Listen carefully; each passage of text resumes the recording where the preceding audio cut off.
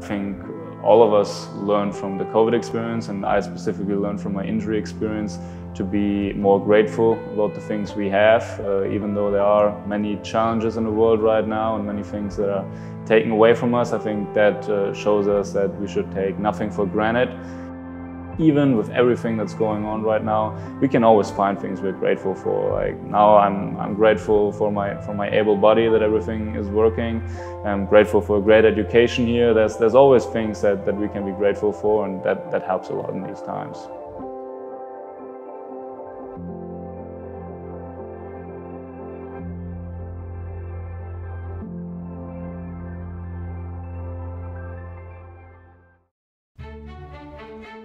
I was born in a very small town in Germany. We only have like 700 people living there, maybe. Growing up as a big family person, great family, a little sister of my parents, obviously. And my dad was my first coach, so I started playing soccer when I was around 3 or 4 years old. In Germany, everybody plays soccer, everywhere you go. I played at my hometown club, even though we have such a small town, we have our own club. I played there until I was 10 years old. And then I transferred directly to a big academy club in Nuremberg. I was a goalie as long as I can almost think. I didn't start as a goalie. I made a couple tries out in the field as a 4-year-old. That didn't go so well. Obviously at that age nothing goes well, but I think it was inspired by a professional player, not very well known here in America, but Oliver Kahn used to be the German national goalkeeper at the time when I was a little boy.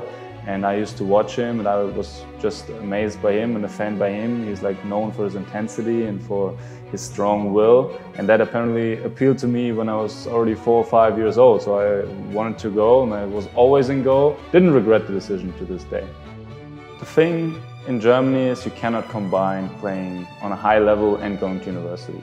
So after under-19s, after the junior level is over, I was faced with a decision whether I want to try to turn pro in Germany or whether I want to continue to go to university. And I was always a decent student, and I kind of wanted to do both. And at that time I had no clue what the difference was between Division 1, between Division 3.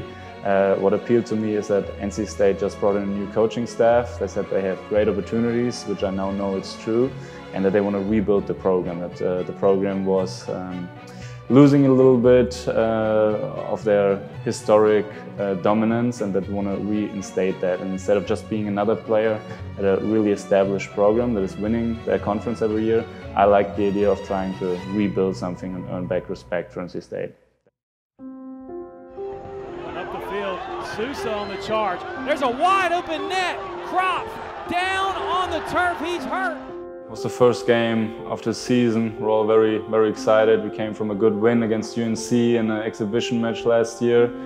I knew immediately that something bad happened. I was lucky enough that I never got really severely injured before, and that was different from everything I've felt before. So. Straight now, I can't tell whether they're holding his knee or his ankle. Either way, it was not a pretty sight. He seemed to be in a lot of pain, very frustrated. I think the most important thing about leadership, no matter where it is it starts with you. So like you have to be a leader by example first. I think I have very ingrained in my mindset that I focus on the things that I can control and not worry about the things that I cannot control. When I got injured, I very quickly realized that something is bad hurt, and that I can't do anything about it. So I immediately switched my focus on the rehab process.